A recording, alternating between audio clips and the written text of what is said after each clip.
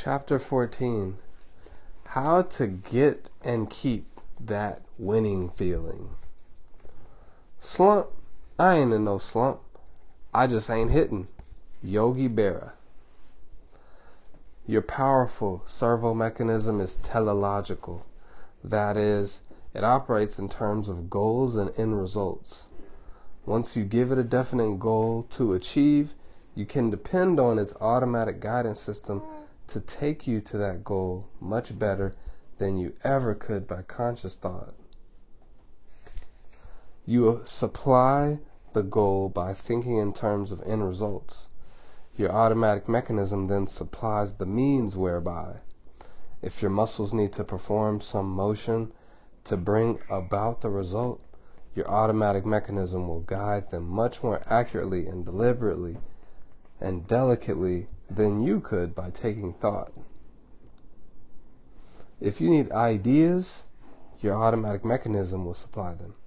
There are even many who believe that if you need contacts, your servo mechanism will magnetically attract them. Whatever the extent of its powers, one thing is certain: it will lie sleepy, lazy, and dormant if undirected. Note the word servo. It is your servant. If not called on, servants in the mansion polish the silver, prepare high tea, or launder the clothes solely on their own initiative, attempting to anticipate the Lord of the Manor's wishes. Nope, don't count on it. Also, if the servants employed speak only in an unintelligible foreign tongue, and the master speaks only in English, unintelligible to the servant, how much will get accomplished then? You see, Psycho-Cybernetics is both the language translator, so that you, master, can communicate with and be understood by your inner servant, so that the means of organizing the to-do list, directives you give the inner servant, and the means of organizing the to-do list directives you give to the inner servant so that they may be brought to fruition. Think in terms of possibilities. You must supply the goal, and to supply a goal capable of activating your creative mechanism, you must think of the end result in terms of a present possibility. The possibility of the goal must be seen so clearly that it becomes real to your brain and nervous system. So real, in fact, that the same feelings are evoked as would be present if the goal were already achieved.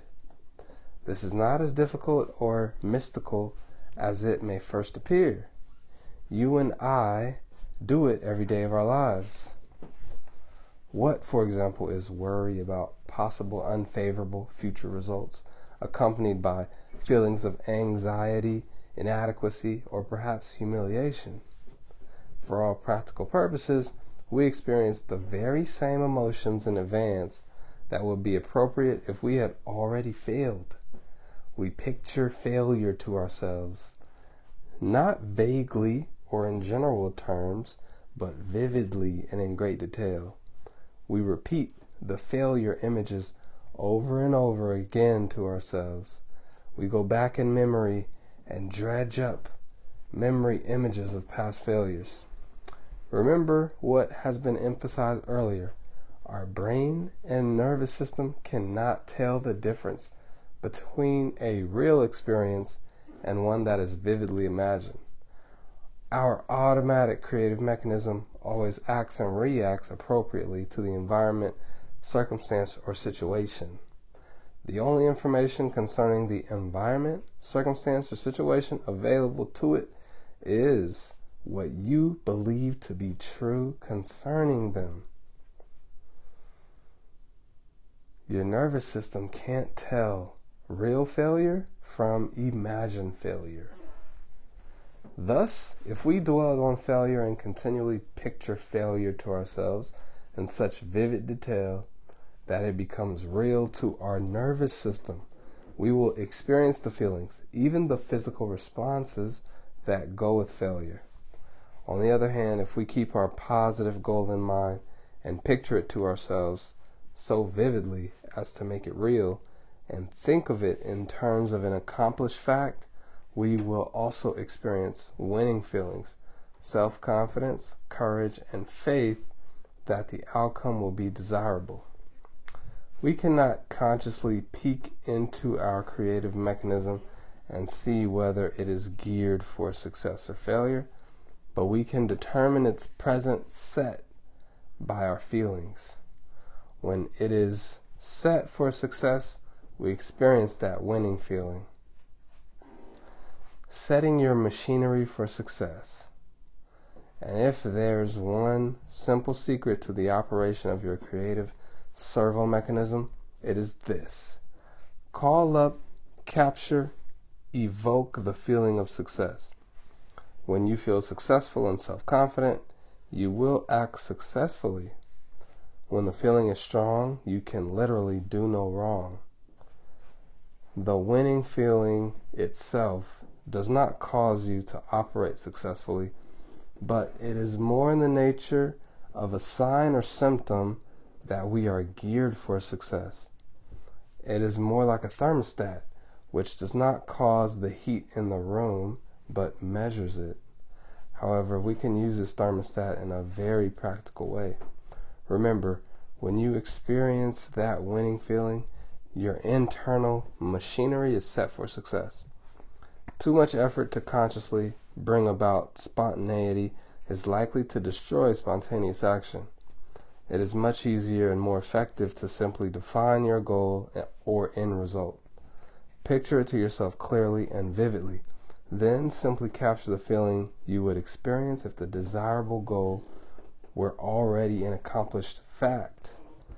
Then you are acting spontaneously and creatively. Then you are using the powers of your subconscious mind. Then your internal machinery is geared for success, to guide you in making the correct muscular motions and adjustments, to supply you with creative ideas, and to do whatever else is necessary to make the goal an accomplished fact. How that winning feeling won a golf tournament. Dr.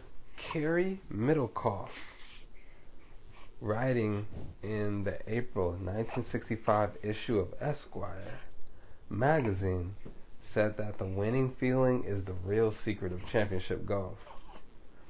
4 days before I hit my first drive in the Masters last year, I had a feeling I was sure to win that tournament.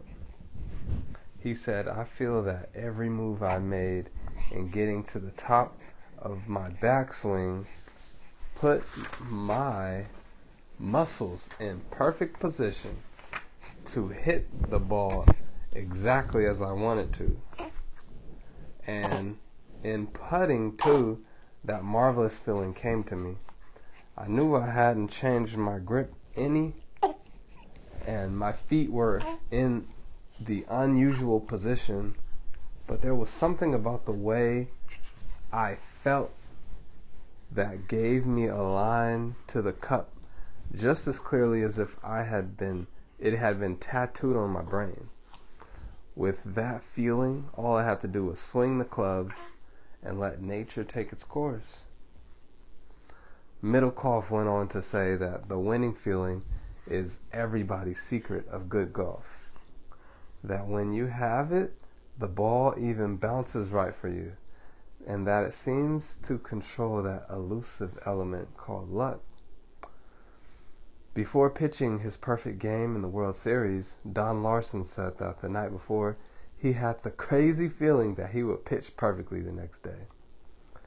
Today's athletes sometimes talk about this winning feeling as being in the zone, as entering a time and place and emotional state where they are totally relaxed, totally confident of the outcome. Many times we can sense that they are in the zone just by observation.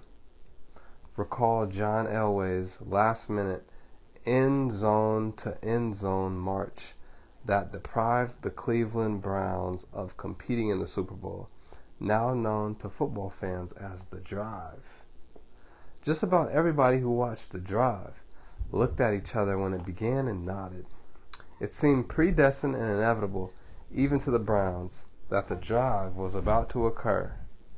But let's remember that the zone is not a real physical place, nor is it a sudden change in physical skill or technical capability, nor is it even rationally justified by statistical probabilities or past experience. It is purely an emotional state. In my opinion, it is the complete and utter release of responsibility for hitting a target to the servo mechanism.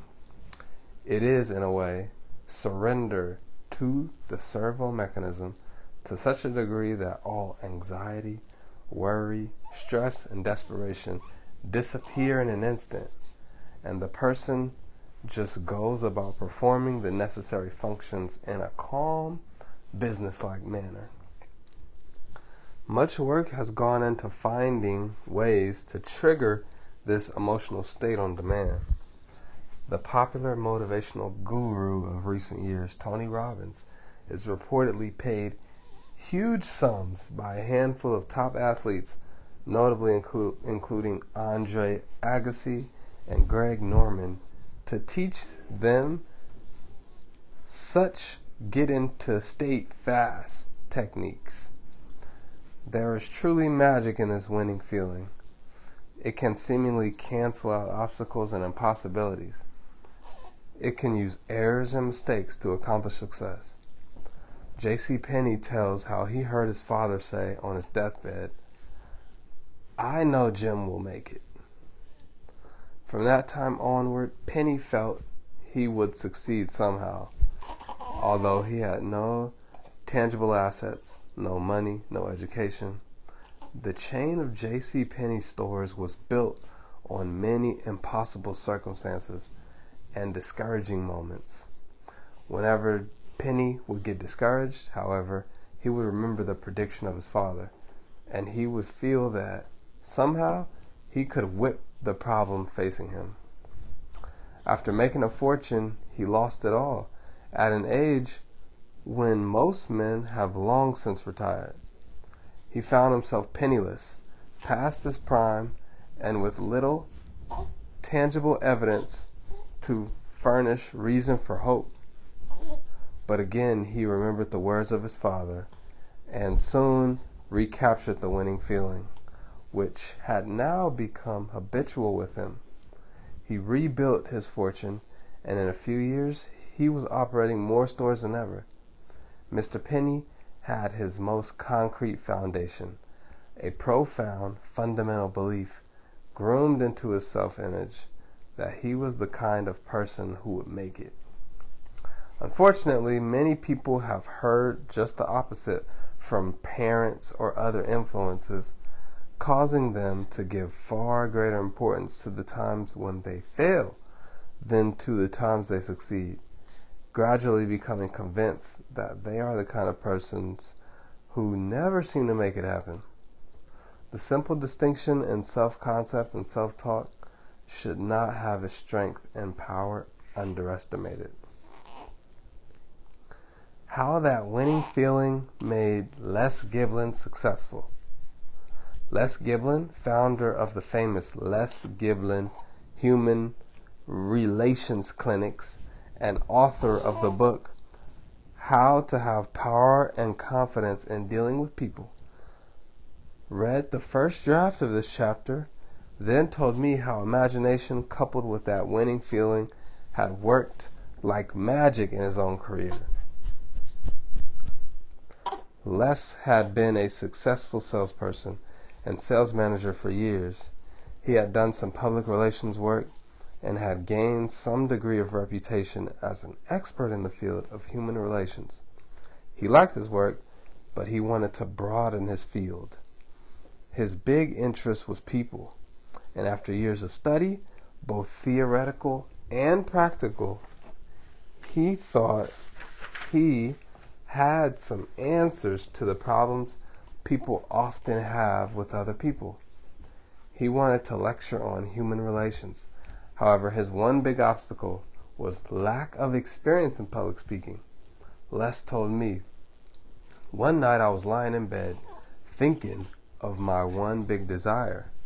The only experience I had as a public speaker was addressing small groups of my own salesmen in sales meetings, and a little experience I had in the Army when I served part-time as an instructor. The very thought of getting up before a big audience scared the wits out of me. I just couldn't imagine myself doing it successfully.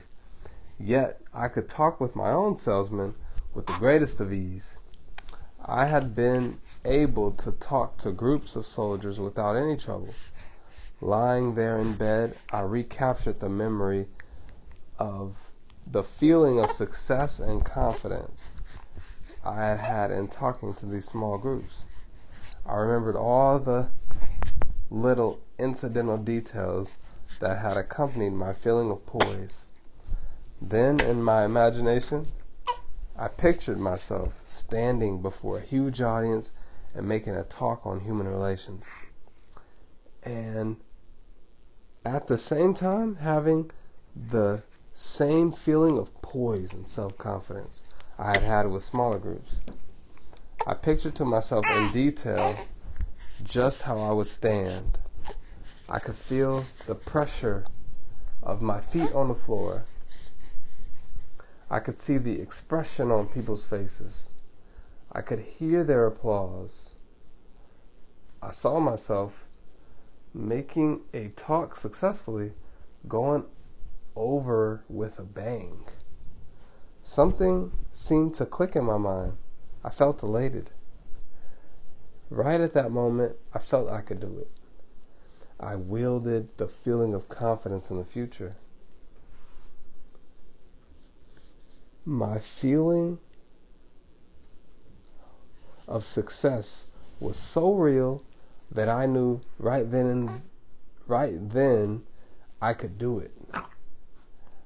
I got what you call that winning feeling, and it has never deserted me. Although there seemed to be no door open to me at the time, and the dream seemed impossible, in less than 3 years' time, I felt it. Because of the fact that I was relatively unknown and because of my lack of experience, no major booking agency wanted me. This didn't deter me. I booked myself and still do. I have more opportunities for speaking engagements than I can fill. Les Giblin became known as an authority on human relations. Over 200 of the largest corporations in America have paid him thousands of dollars to conduct human relations clinics for their employees. His book, How to Have Confidence and Power, has become a classic in the field. And it all started with a picture in his imagination and that winning feeling. Les's experience demonstrates how we must search out our past experiences for signs that the goal we are now tentatively imagining can be achieved. Those signs are almost always there, or the goal would never have occurred to us in the first place. You undoubtedly have little past indications that you can do what it is you would most like to do, and if you will look for them and highlight them in your mind, you can begin proving to your self-image that you are in fact qualified to be as you desire to be. Secure its acceptance of this as new truth and send your servo mechanism hurrying to make it so. When you shine your spotlight on these can-do indicators and consign everything else to the shadows, your winning feeling will be reflected back and envelop you in its warmth.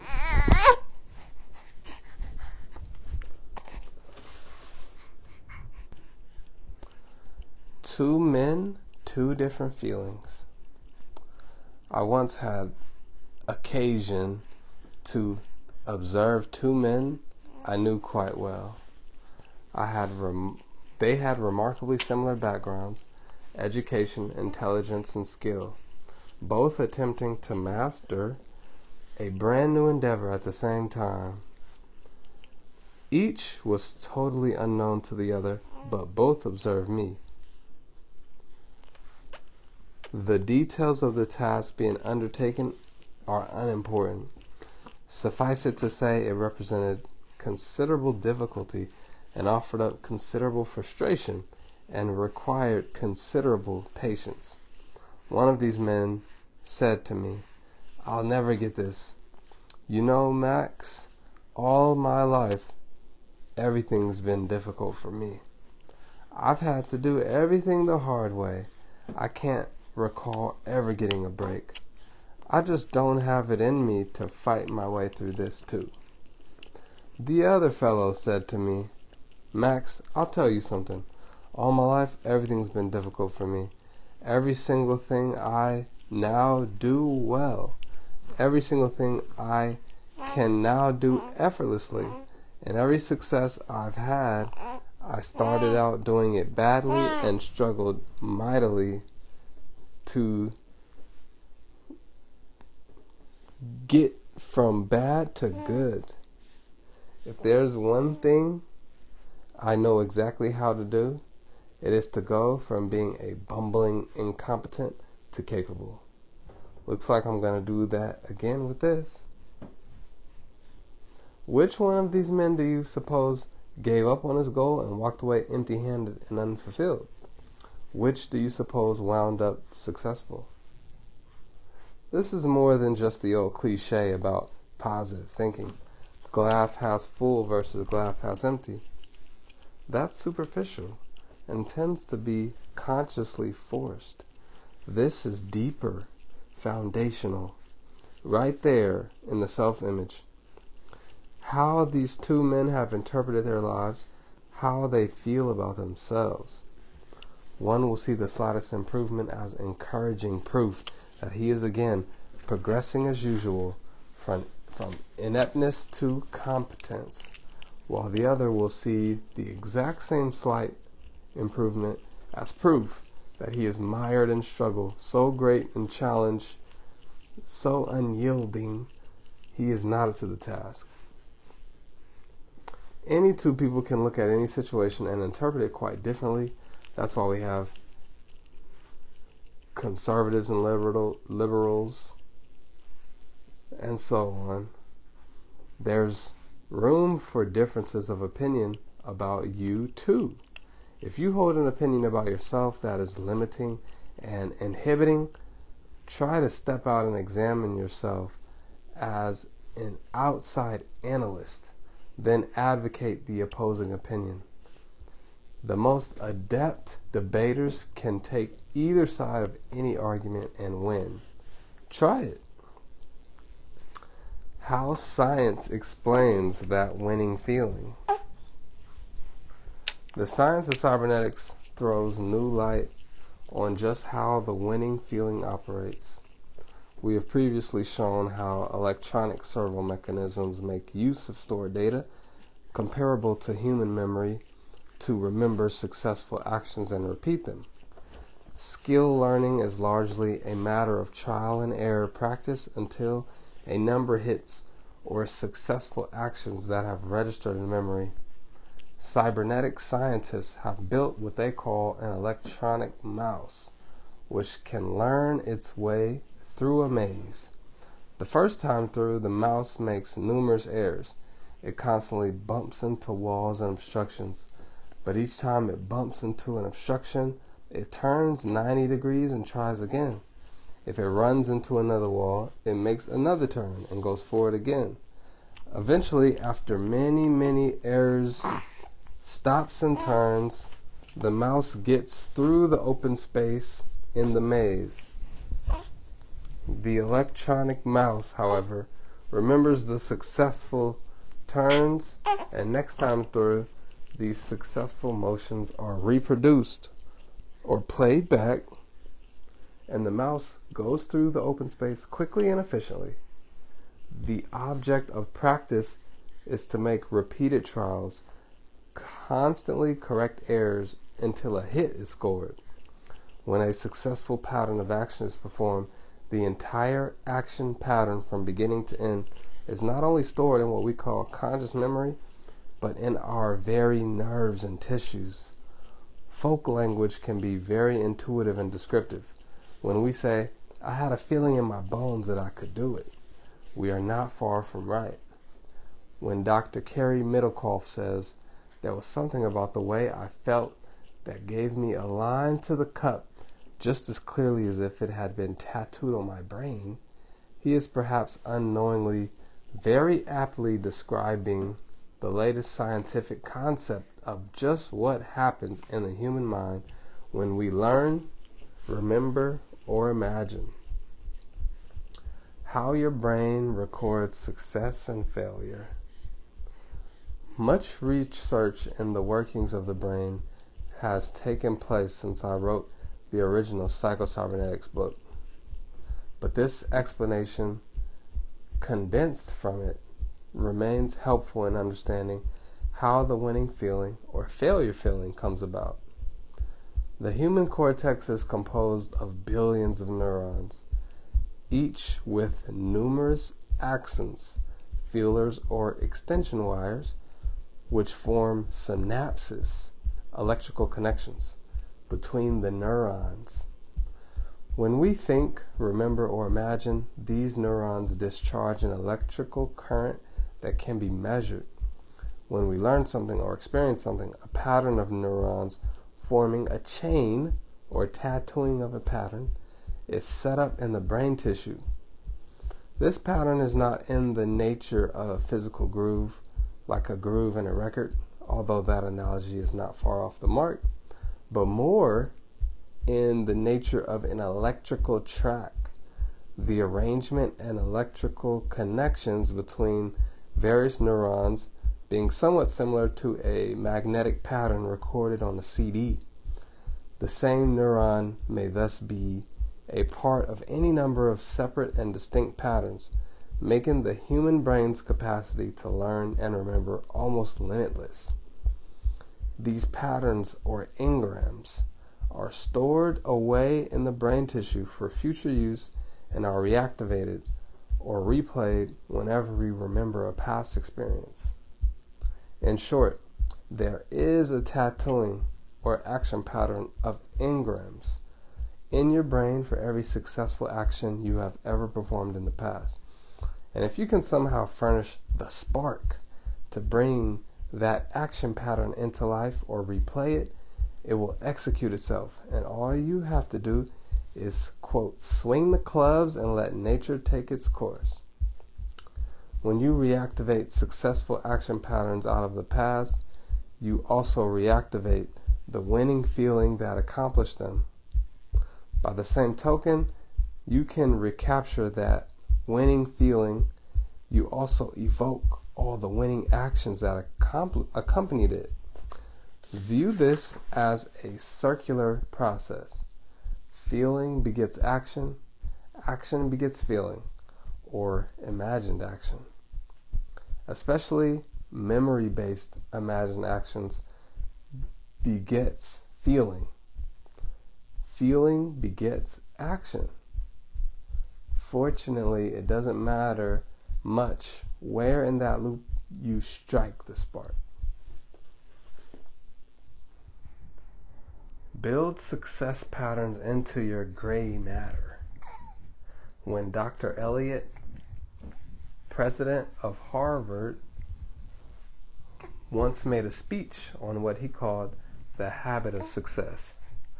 Many failures in elementary schools, he said, were due to the fact that students were not given at the very beginning a sufficient amount of work which they could succeed, and thus never had an opportunity to develop the atmosphere of success, or what we call the winning feeling.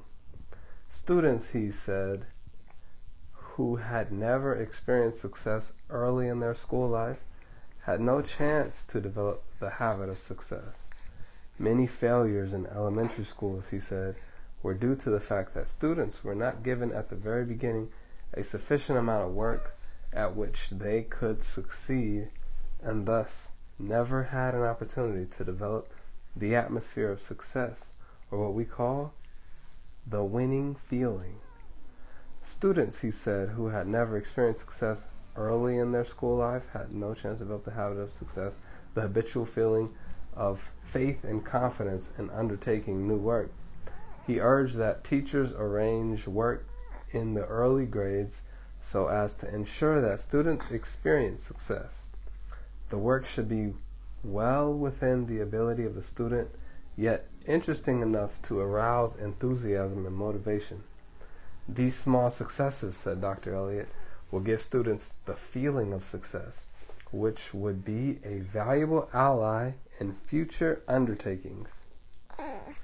When a quarterback is injured and removed from the game, and the second stringer who has been warming the bench is rushed in, the astute coach tries to give him easy plays with a high probability of success, even if small, in order to establish a sense of success, a rhythm, to spark that winning feeling, rather than having him attempt to pass downfield or over the middle that might result in a gain of 10 or 20 or 30 yards, but may be difficult to complete.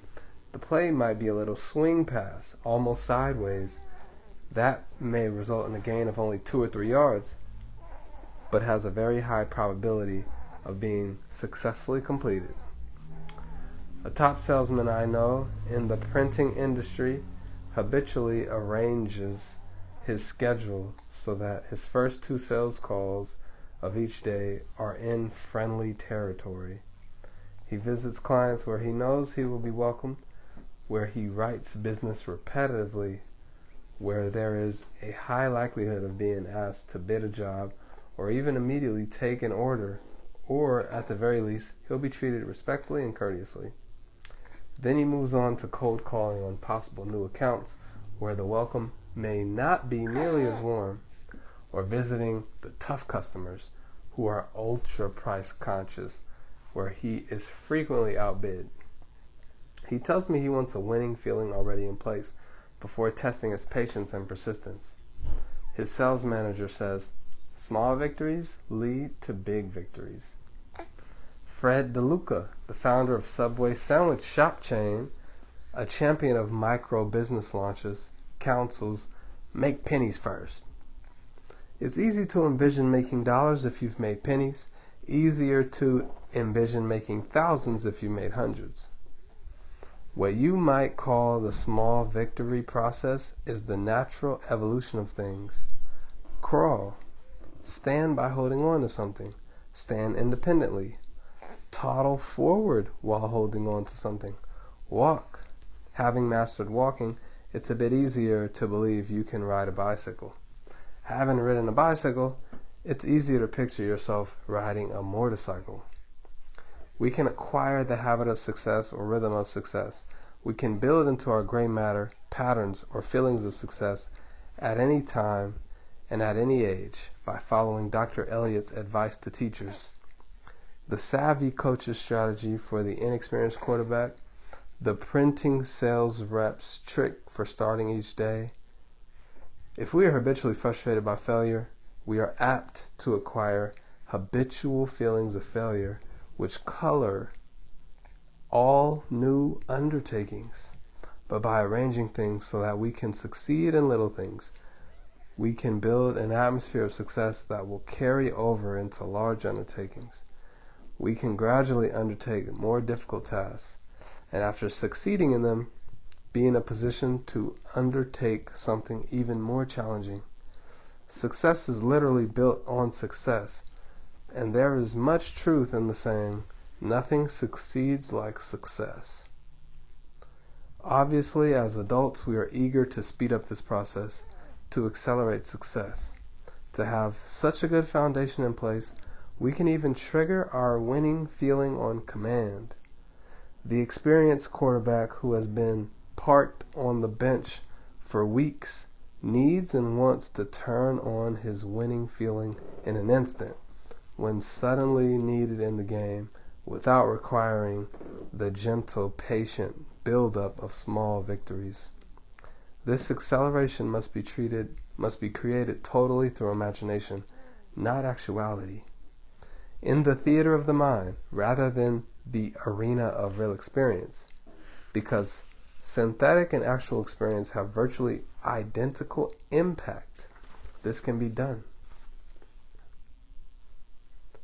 How to play back your own built-in success patterns. Everyone has, at some time or another, been successful in the past. It does not have to have been a big success. It might have been something as unimportant as standing up to the school bully and beating him, winning a race in grammar school, winning the sack race at the office picnic, winning out over a teenage rival for the affections of a girlfriend.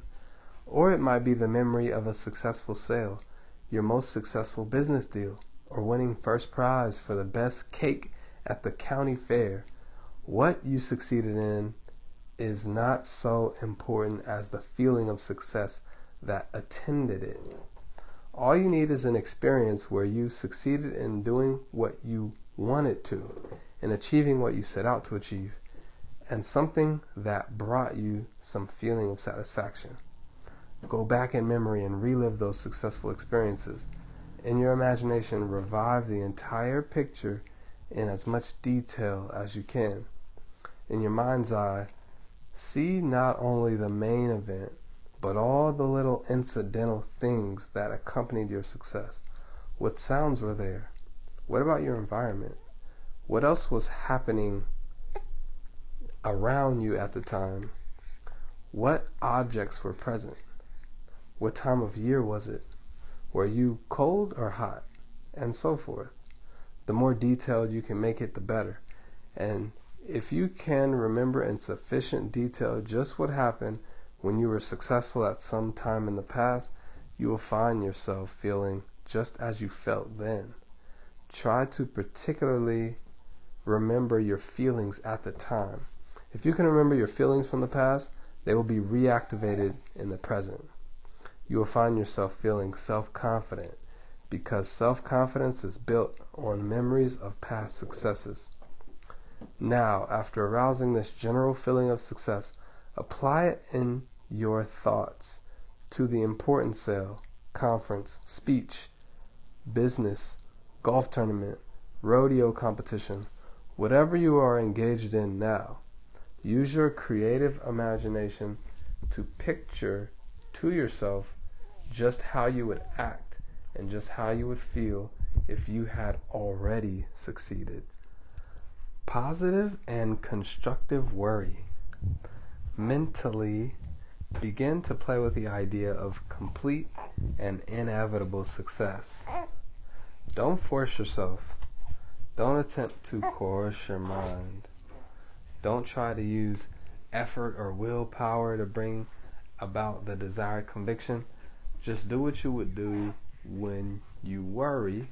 Only worry about a positive goal and a desirable outcome, rather than about a negative goal and an undesirable outcome.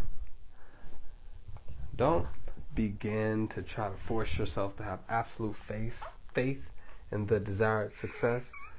This is too big a bite for you to mentally digest at first. Use gradualness.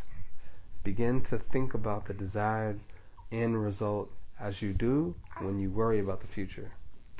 When you worry, you do not attempt to convince yourself that the outcome will be undesirable. Instead, you begin gradually. You usually begin with suppose. Just suppose a such and such thing happens. You mentally say to yourself. You repeat this idea over and over to yourself. You play with it. Next comes the idea of possibility. Well, after all, you say, such a thing is possible. It could happen. Next comes mental imagery. You begin to picture to yourself all the various negative possibilities. You play these imaginative pictures over and over to yourself, adding small details and refinements. As the pictures become more and more real to you, appropriate feelings begin to manifest themselves, just as the imagined outcome had already happened. And this is the way that fear and anxiety develop. How to cultivate faith and courage. Faith and courage are developed in exactly the same way, only your goals are different. If you are going to spend time and worry, why not worry constructively? Begin by outlining and defining to yourself the most desirable possible outcome. Begin with your suppose. Suppose the best possible outcome did actually come about. Next, remind yourself that after all, this could happen.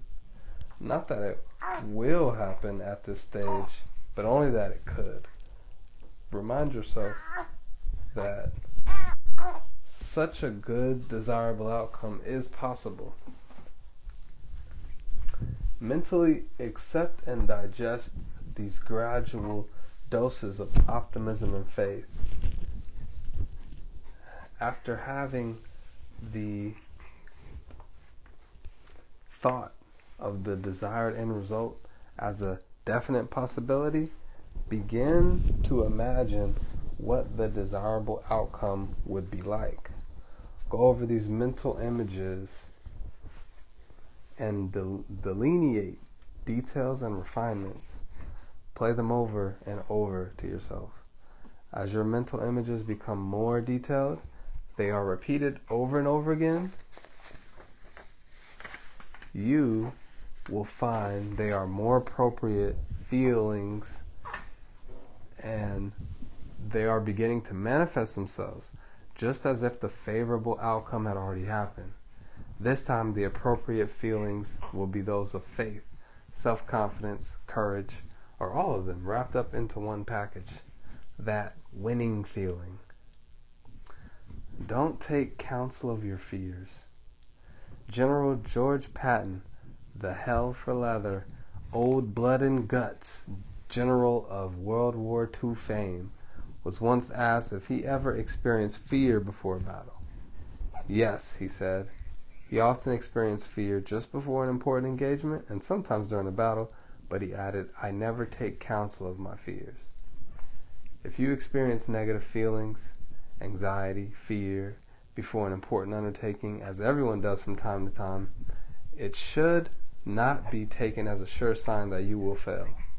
It all depends on how you react to them and what attitude you take toward them. If you listen to them, obey them, take counsel of them, you will probably perform badly. But this need not be true. First of all, it is important to understand that failure feelings, fear, anxiety, lack of self-confidence, do not spring from a heavenly oracle. They are not written in the stars. They are not holy gospel, nor are they intimations of a set and decided fate. That means that failure is decreed and decided. They originate from your own mind. They are indicative only of attitudes of mind within you, not of external facts that are rigged against you. They mean only that you are underestimating your own abilities, overestimating and exaggerating the nature of the difficulty before you, and that you are reactivating memories of past failures rather than memories of past successes. That is all that they mean and all that they signify. They do not pertain to or represent the truth concerning future events, but only your own mental attitude about the future event. Knowing this, you are free to accept or reject these negative failure feelings, to obey them and take counsel of them, or to ignore them and go ahead. Moreover, you are in a position to use them for your own benefit. Accept negative feelings as a challenge. If we react to negative feelings aggressively and positively, they become challenges that automatically arouse more power and more ability within us. The ideas of difficulty, threat, and menace arouse additional strength within us if we react to them aggressively rather than passively. In the last chapter, we saw that a certain amount of excitement, if interpreted correctly and employed correctly, helps rather than hinders performance. It all depends on the individual and his or her attitudes, whether negative feelings are used as assets or liabilities.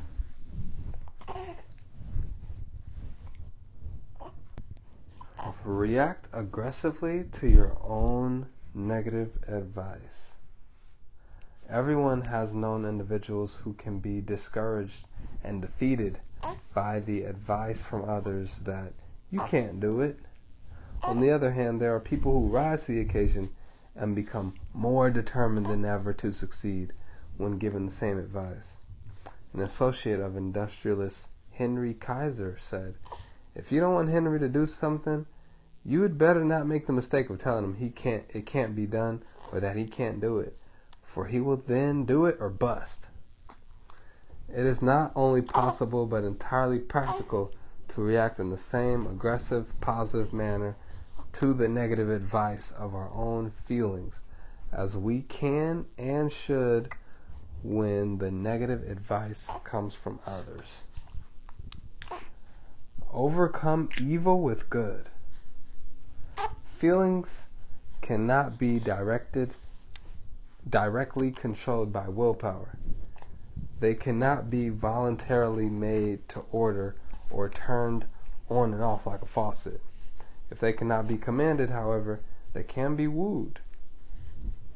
If they cannot be controlled by a direct act of will, they can be controlled indirectly. A bad feeling is not dispelled by conscious effort or willpower. It can be dispelled, however, by another feeling. If we cannot drive out a negative feeling by making a frontal assault on it, we can accomplish the same result by substituting a positive feeling.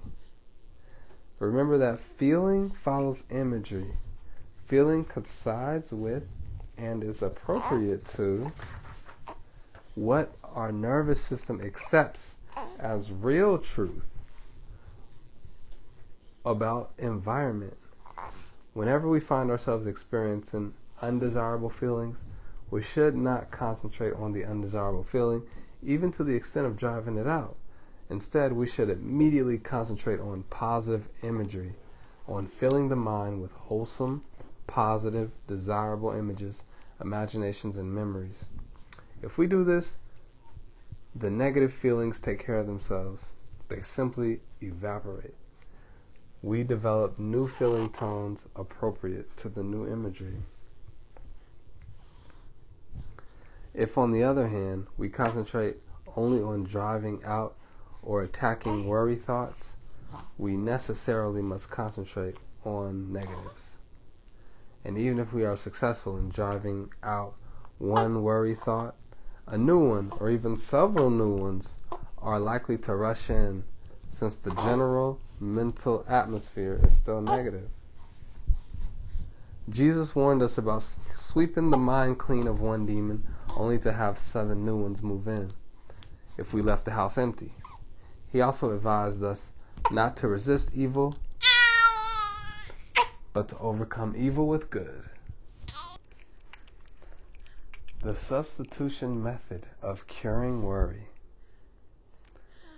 Dr. Matthew Chappell, a modern psychologist, recommends exactly the same thing in his book, How to Control Worry. We are worriers because we practice worrying until we become adept at it, says Dr. Chappell. We habitually indulge in negative imagery out of the past and in anticipating the future. This worry creates tension.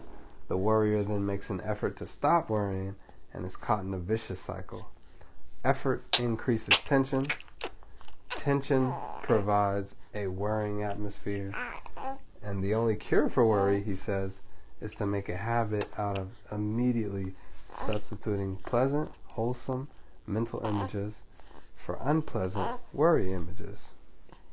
Each time you find yourself worrying, use this as a signal to immediately fill the mind with pleasant mental pictures out of the past or in anticipating pleasant future experiences. In time, worry will defeat itself because it has become a stimulus for practicing anti-worry.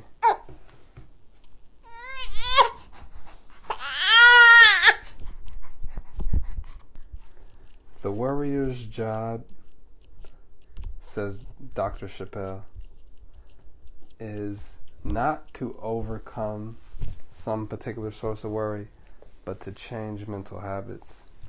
As long as the mind is set or geared in a passive, defeatist, I hope nothing happens sort of attitude, there will always be something to worry about. When I was a medical student, I remember being called on by the professor to orally answer questions on the subject of pathology. Somehow, I was filled with fear and anxiety when I stood up to face the other students, and I couldn't answer the questions properly. Yet, on other occasions, when I looked into the microscope at a slide and answered the typewritten questions before me, I was a different person. I was relaxed, confident, and sure of myself because I knew my subject. I had that winning feeling and did very well. As the semester progressed, I took stock of myself, and when I stood up to answer questions, I pretended I didn't see an audience, but was looking through a microscope. I was relaxed and substituted that winning feeling for the negative feeling of being quizzed orally. At the end of the semester, I did very well in both oral and written examinations. The negative feeling that had finally become a sort of bell that created a conditioned reflex to arouse that winning feeling. Today, I lecture and speak with ease at any gathering in any part of the world because I am relaxed and I know what I'm talking about when I do speak. More than that, I bring others into the conversation and make them feel relaxed too. The choice is up to you. Within you is a vast mental storehouse of past experiences and feelings, both successes and failures. Like inactive recordings on tape, these experiences and feelings are recorded on the neural engrams of your gray matter. There are recordings of stories with happy endings and recordings of stories with unhappy endings.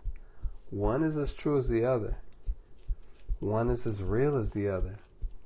The choice is up to you as to which you select for playback. Another interesting scientific finding about these engrams is that they can be changed or modified. Somewhat as a tape recording may be changed by dubbing in additional material or by replacing an old recording with a new one. These recordings in the human brain tend to change slightly each time they are played back. They take on some of the tone and temper of our present mood, thinking, and attitudes toward them. We now know that not only does the past influence the present, but that the present clearly influences the past. In other words, we are neither doomed nor damned by the past. Our present thinking, our present mental habits, our attitudes towards past experiences, and our attitudes toward the future all have an influence on old recordings. The old can be changed, modified, replaced by our present thinking. Old recordings can be changed. Another interesting finding is that the more a given recording or engram is activated or replayed, the more potent it becomes. The permanence of engrams is derived from synaptic efficacy, the efficiency and ease of connections between the individual neurons that make up the chain. And further, that synaptic efficiency improves with use and diminishes with disuse. Here again we have good scientific ground for forgetting and ignoring those unhappy experiences from the past and concentrating on the happy and pleasant. In doing so, we strengthen those engrams having to do with success and happiness, and weaken those having to do with failure and unhappiness. How we manufacture feelings or state. When a family member or friend dies, we recall many past experiences involving this person. We tend to set aside most of the bad memories and only recall, but improve on and magnify the good ones. An uncle who was often sullen and distant and hypercritical, but occasionally warm and witty, is transformed into the life of the party and a great encourager who will be sadly missed at every future family occasion. A sister you were quite content to see only 2 or 3 times a year on holidays and never missed or thought of much in between is now a confidant you'll miss talking to every day.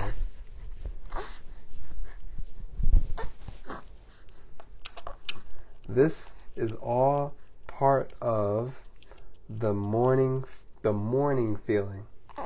It is manufactured by choosing to replay only certain recordings, to completely forget about others,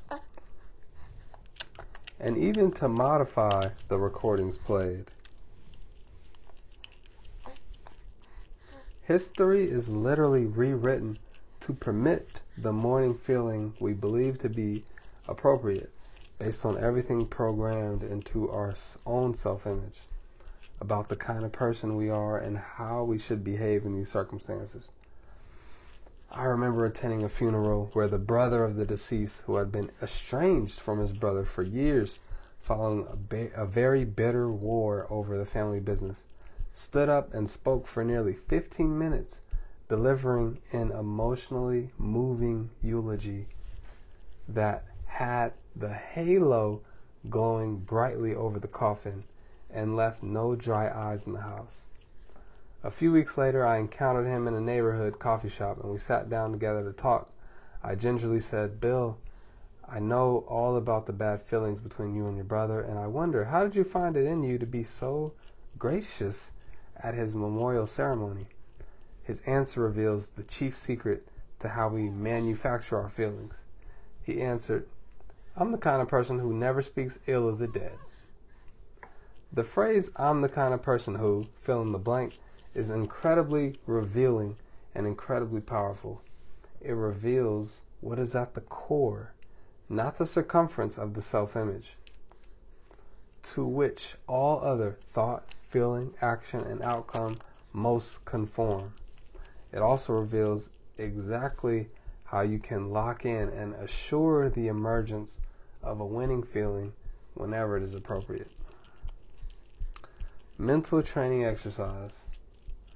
Change negative self-talk, the voice of the automatic failure mechanism, to a positive affirmation. I am the kind of person who. Repeat the affirmation as a personal mantra until it becomes an automatic response to any sliver of self-doubt that slips through the door. Here are a few examples. I'm the kind of person who effectively plans the day ahead, sets goals, and accomplishes them. I'm the kind of person who listens carefully, then communicates confidently and persuasively. I'm the kind of person who takes the initiative in solving problems and suggests ideas. I'm the kind of person who stays calm under pressure. I'm the kind of person who prefers fresh fruit and other healthy foods to junk food.